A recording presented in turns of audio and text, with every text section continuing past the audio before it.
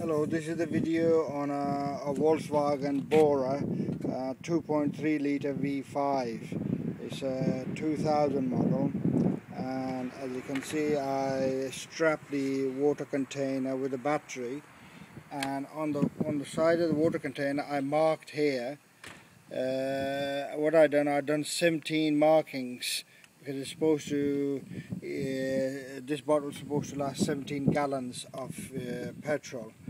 So each gallon will show each mark, so just so that I have an approximate idea how much water it's taking. And there the unit is fitted here, very close to the intake, and there's the butterfly, and just here underneath is the feed is going in.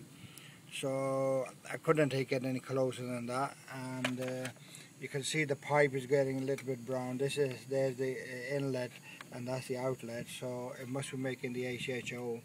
And I got the one with the restrictor valve as well. Now we'll see what sort of results we get. Now I kept that right to the minimum there, and I'll be making a little bit of adjustments as well.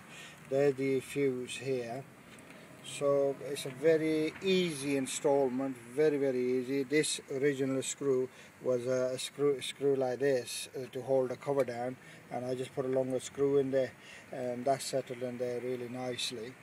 So, and the wiring, I've just run the wires right to the battery here.